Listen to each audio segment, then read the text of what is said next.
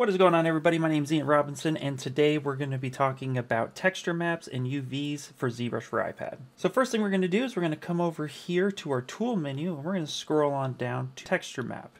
And here you can see that we actually have the ability to select a texture map of any kind.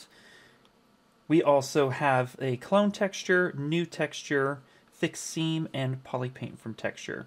You can see here we have a transparent slider and an anti-alias button.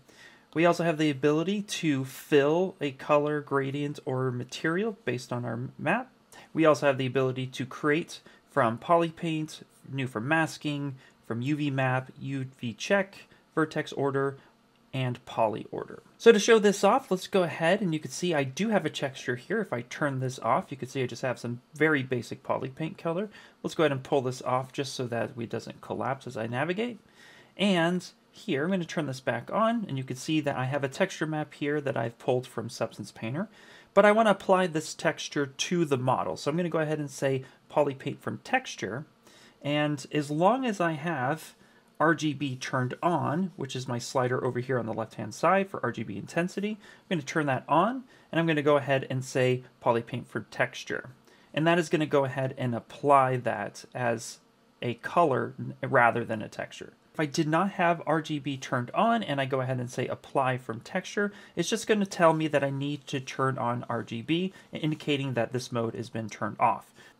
Another thing that we can do is actually scroll on down to UV map, and now we actually have a UV map menu where you could see that you have a few different options. You have the ability to morph UV, which is a really handy feature. That allows you to flatten the model so you can see the UVs, but also too, you can sculpt on this. So at any point in time, I'm able to actually sculpt on my mesh utilizing Morph UV. I can go ahead and turn that off, and actually you can see that all that scribbling actually took effect that way. It is undoable, so two-finger tap to undo will actually undo those actions. You also have the ability to have a UV map size up to 8K, or you have some presets down here up to 4K. You have your UV map border slider control. You also have the ability to create really quick UVs based on projection. Some of the popular ones are PUV, GUV, and AUV. You also have the ability to H repeat and V repeat.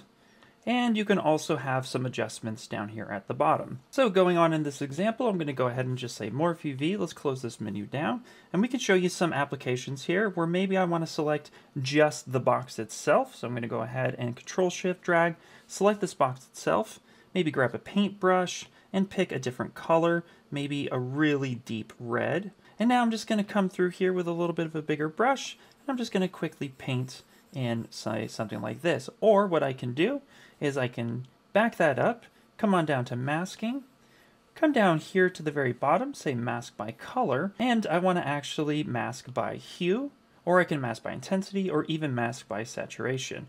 It's giving me some different results. And then here, I'm just going to go ahead and quickly apply that nice red color, say something like this. There we go, just as the example. And then here, we're going to go ahead and clear our mask, bring all that stuff back.